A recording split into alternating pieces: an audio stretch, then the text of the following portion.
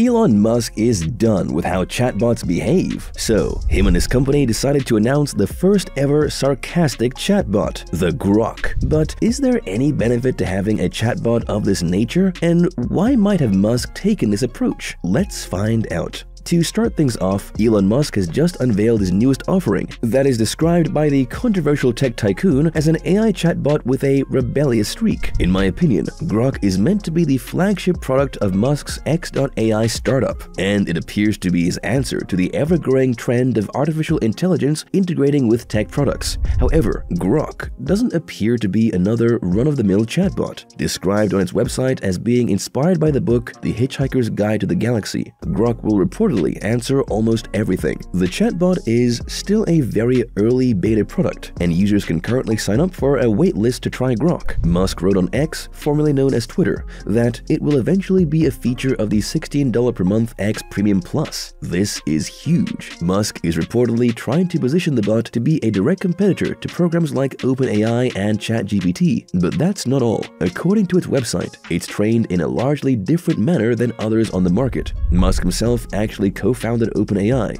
but left the company in 2018 because he didn't agree with some of what it was doing. So what direction is Musk taking Grok, and what makes it any different from the other AI bots on the market? Let's leave that with time. At this point, most of you must be thinking about what features will Grok have. A number of outlets have described it as the anti-woke chatbot, and Musk has previously lambasted what he calls woke AI, the danger of training AI to be woke. In other words, lie is deadly, Musk claimed on X last year. On top of that, it will answer questions with a bit of wit and has a disobedient streak. The website says, apparently, in an effort to align with Musk's anti-woke stance, it will be able to answer spicy questions that other AI chatbots might not, as part of what Musk has pushed as freedom of speech. The X, Tesla, and SpaceX owners provided some examples of what these questions might entail. So while the bot was clearly joking, its propensity to answer these types of questions could add a political dimension to the AI market, Axios reported, and given Musk's anti-woke push, this means AI customers could end up evaluating not just how accurate AI is, but also how much they like the politics of the answer. When asked for a guide on making cocaine,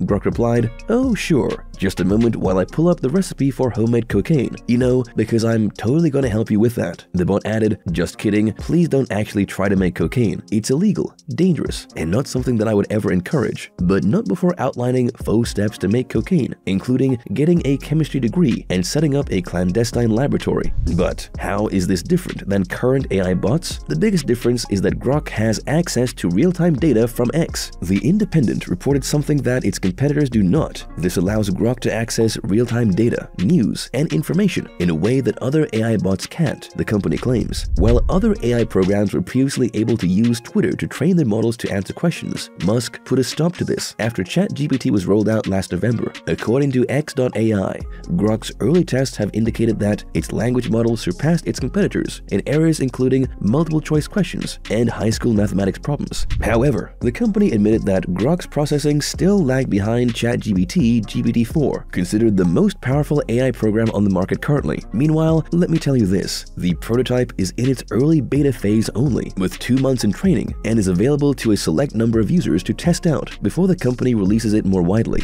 But don't give up just yet. You can still sign up for a waitlist for a chance to use the bot. But the noted rise of misinformation on X could prove to be an issue for Grok, given how closely it is learning from the social media site. The bot risks mimicking the same misinformation and toxic discourse that has plagued the platform since before Musk's takeover. The Independent noted that the bot has a notably more informal tone than its competitors, the outlet added, but it also appears to have fewer safety filters, preventing it from answering questions about sensitive topics. On an initial round of tests based on middle school math problems and Python coding tasks, the company said that Grok surpassed all other models in its computer class, including ChatGPT 3.5 and Inflection 1. And if you ask me, it was outperformed by bots with larger data troves. In some important respects, it is the best that currently exists. Grok is a term coined by Robert A. Heinlein in his 1961 science fiction novel Stranger in a Strange Land. In the book, Grok is a Martian term with no direct Earthling translation.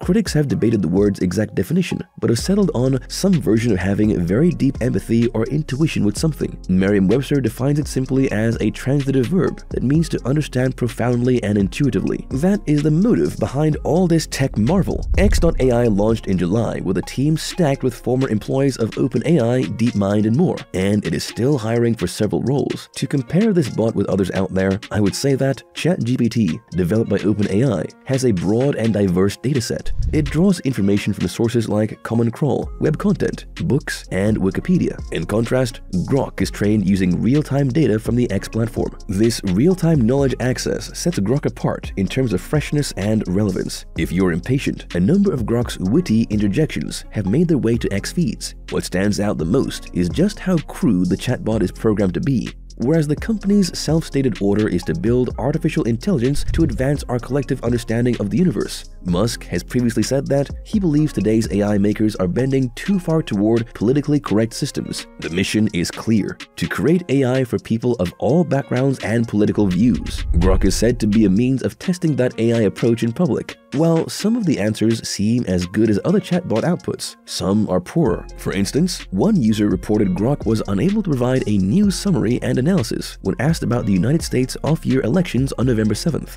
Instead, it went through recent tweets on the topic. This may be because it is still an early beta product. It had reportedly been through about 2 months of training at the time it was launched. Although Grok is meant to be modeled after Douglas Adams, critics have been quick to point out that there's little similarity between the chatbot and the characters and humor that made Adams' book a worldwide success. Nevertheless, it stands out for a number of reasons. I think its essence lies in a perpetual satire and jest, which users are invited to relish. And this sarcastic trait has proven to be effective in making Grok go viral. Early posts from users show it enthusiastically engaging in conversations about gender, drugs, and religion, which other chatbots such as Microsoft Bing and Google's Bard would refuse to do. But it's not clear how Grok's style will affect its practical use. Controversially, Grok was launched just days after the AI Safety Summit at Bletchley Park in the United Kingdom, where 27 countries signed the Bletchley Declaration towards mitigating the risks of AI. Musk also participated in the summit. In fact, just hours before his flight to the UK, he spoke about how AI might pose an existential risk to humanity if it becomes accidentally anti-human.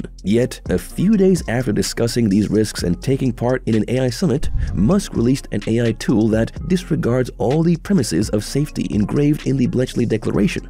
However, he may not see it that way. In an interview with Joe Rogan, Musk said he bought X, then Twitter, to fight the woke mind virus and extensionists who view humanity as a plague on the surface of the earth. Training Grok to be politically correct, he said, is the risk itself, and this is why he wanted to develop a chatbot that says what it thinks, or rather, what the average user thinks. And I think the idea is really good and unique. That would make Grok the AI chatbot version of the average Joe on X. It's hard to say whether, in the grand scheme of things, the majority of people need or even want such a tool, but we should certainly consider the safety risks it may pose. In the meantime, at least it has a more comprehensive answer to the meaning of life than 42. But it's always the AI that helps us out everywhere. Subscribe to Innovella because here I try all my might to bring the latest and greatest from the world of AI.